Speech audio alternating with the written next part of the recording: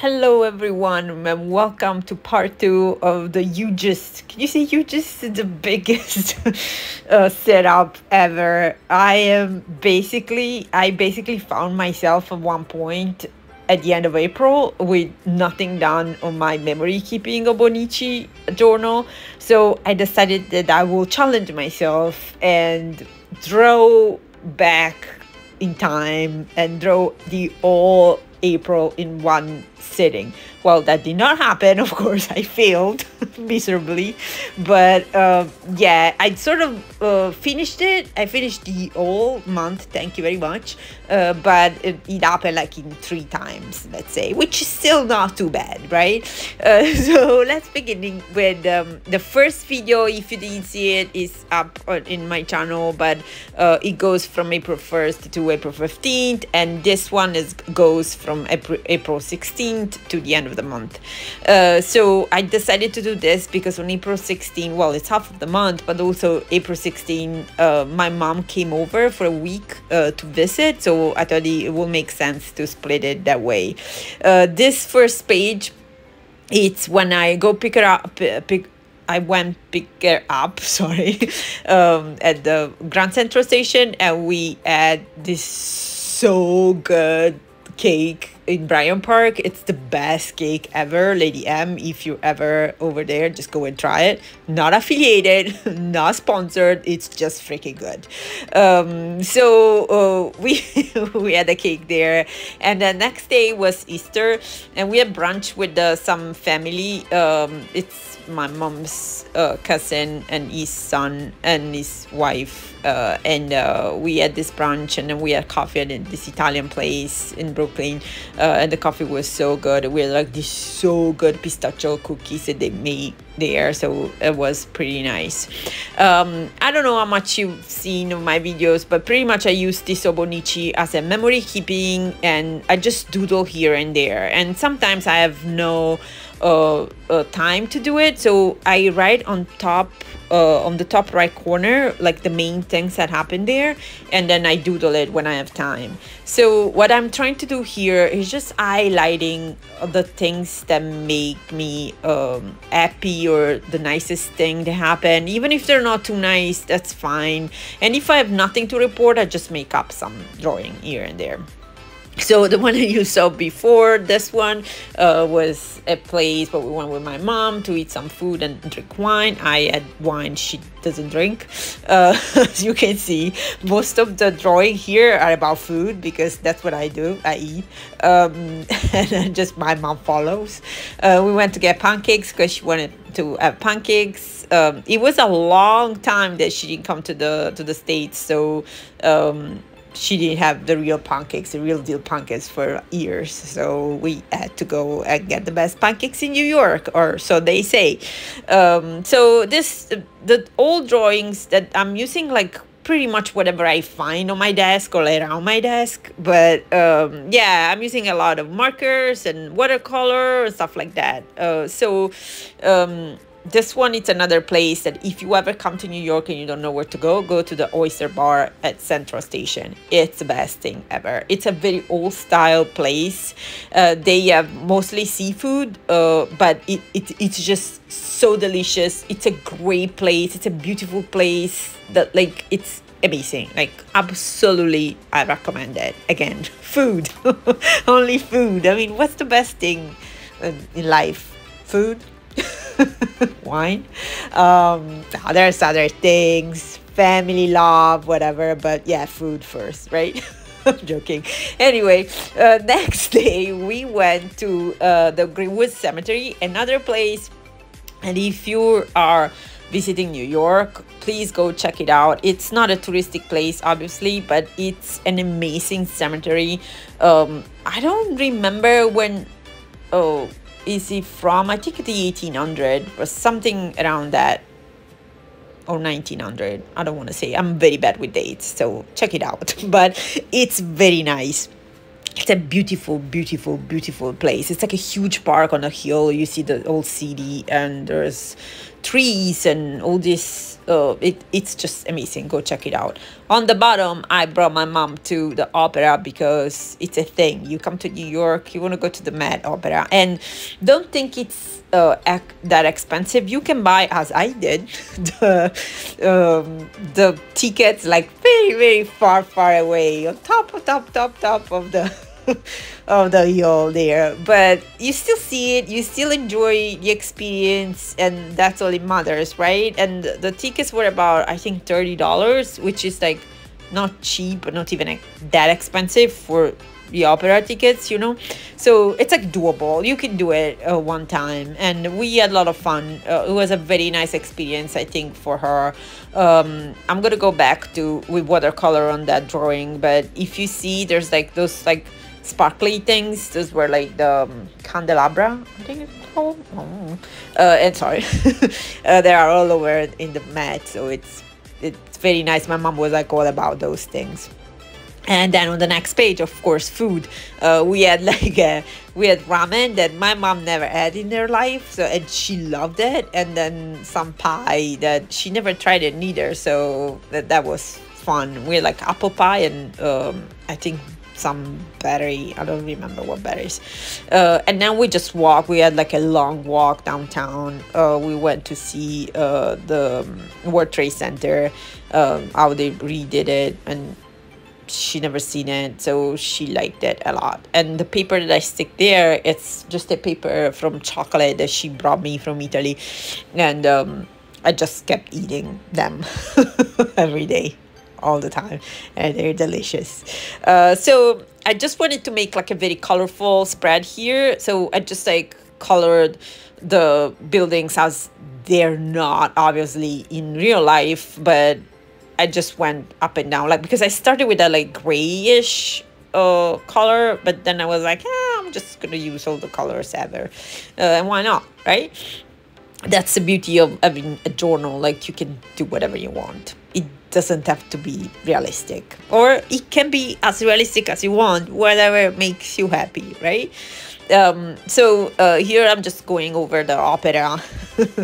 No, I mean my version of the opera, in with watercolor, and there was just a lot of red because the seats are red, so like I just wanted to reproduce that stood in my mind. And here I'm just writing with a marker, Greenwood Cemetery and the Met Opera, which is something that I do often. I'm realizing, like I doodle and I color with watercolor, and then I write down with a black marker here and there, which is, I think I like the effect of that. It's like messy, but also like colorful. I like it. Here we went to it was like such a great place for my mom. It's like our friend brought us there, and it's a tea room, and it's all like beautiful place with teapot and teacups, and they serve you a teapot, that whatever kind of tea you pick, and you get a whole teapot for it, and then you get sandwiches and sweet stuff. It was like so delicious, but mostly very fun. It's just the whole experience. It's nice, and I wanted to like remember it because it was such a nice moment. My mom loved it. Like they have like all different teacups and teapots and plates and like all these little things that she loves, so it was great, and the food was good. So we went out there and we had a lot of fun, and so as usual I used eyeliner to doodle it, and then I went over with the watercolor. I just want to make a note about this sort of drawings because I learned by messing it up so many times. Make sure if you do something like that, make sure that your pen is waterproof, otherwise it's going to be a mess. There's like people that use, and I tried it out, and it's actually a pretty cool effect. Like you can use a pen with an ink that it's not waterproof, and then go over with watercolor, and you sort of like the ink dissolves and creates like this sort of watercolory effect. So it's a pretty cool effect, but you want to know that you're going for that effect. Otherwise, it's going to be a mess. Like if you want to just color in, you need to figure that out. Next page, my mom left. I put a flight there because I brought her to the airport, said goodbye, and she went. Everything went well, and because you never know now with COVID, like paperwork and stuff that you have to take, you never know if you're actually gonna fly out. She managed, and then after that, I brought my dog to the vet, and unfortunately she has the evil earworm, which is a pain. Discuss that a bit later, but yeah, it's good. It's been a mess. Anyway, next, it's this page that I wanted to try for a good while. So I use a paper towel. I don't know if you do it, you probably do. Like when I use watercolor, if I use too much water, I sort of like dumped some paper towel on it so that it absorbs the water and I can keep working with the watercolor, right? So the paper towel itself, at the end of every time that I work with it, it's all like colorful, and I sort of like it, and I always thought that I could use it for something. So I tried it here with this. I'm using gesso. It's the transparent kind. So I just slapped a paper towel on the page and then passed the gesso over it. It sort of like acts like a glue, so it glues the paper towel on the page. But if you see here now, it's dried because it's transparent. You don't see the gesso anymore, and you can see all the color of the paper towel. I thought it was cute. I go back after that with the sort of like a bronze gold pen to make like some gold stars, just to make it a little bit more interesting. You'll see it in a second.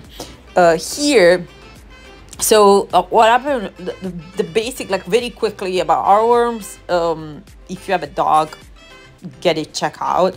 We adopted Nina, my dog, a year ago, and she came from a shelter, and according to the vet, she probably already had earworm, but these don't show for like months and months. So we checked her again now, and she has them. So it's a pain because the treatment is very long. She cannot do any exercise for months. So I tried to get a bunch of things that she can do in-house so she doesn't get completely crazy. And one of these things is like these Kongs, which are like pretty much, I don't know how familiar you are with dog stuff, and I don't know why I'm talking so much about this, but yeah, Kongs are like little rubber toys that you can stuff with food inside, so the dog like spends time chewing on it and doesn't get completely crazy. So I bought a bunch of those, and I just thought it would be nice to draw it there so I remember. I think I like it very much. I like that drawing, how it came out. I like the red, I like the shapes that are very weird. I like it a lot. Anyway, let's move on. This page is one of those pages when like nothing crazy happened that it's worth it to doodle or whatever that day. So I got these watercolors in an art snack box, and I just love them. I love the colors so much. So I just thought that I would do like a quick swatch of those watercolors, and I put art shapes because that whole day was like about like loving my dog and being anxious about my dog. So like I thought I will change that into colorful hearts, you know. Sometimes you have to make it a little better. And here I put like those stars with this gel pen that it's like sort of like gold bronze color. Okay, and this is a good tip, I think. Let me know what you think in the comments. For when something happened, that you use something on a page and it bleeds through, or shadows, like you can see it on the next page. That's like a sort of cute way, I think, to just use those stains to randomly doodle around it and like act like if everything is fine and make it even like a cute page out of it. I thought it was pretty cute, right? The way it came out. Let me know what you think. I mean, it's nothing, it's not a masterpiece, but it's still cute, and it's still a way to fill in a page in a day when not too much happened again. Next page here, the one that I'm working on, I had some friends over, and we had pizza and beer, and we added on the roof with the view, so it was very nice. Again, I'm using a bunch of colors because I like colorful spreads, as you can imagine or figure by now. So it's a very sketchy doodle there. Like, I'm not going into details, and I think sometimes it's fine. You don't need to do like a super realistic representation, and this is for people that like me, that I'm super lazy sometimes, that I don't want to do too much, but also like for people that are like working on their skills, it's good to know that like you don't have to be super detailed or super skilled to do something like this, like a memory keeping journal with doodles. You just need to like highlight whatever you like the most. It's about colors, it's about like spending time the way you like and playing around. So that's all it is. It's about you pretty much. So this is a flip through of the last 15 days of April. I hope you enjoyed this sort of video. Please let me know in the comments what you think, and if you want to see more of this. I hope you have a lovely day, and thank you very much for watching this. I really appreciate it. Bye guys, to the next one.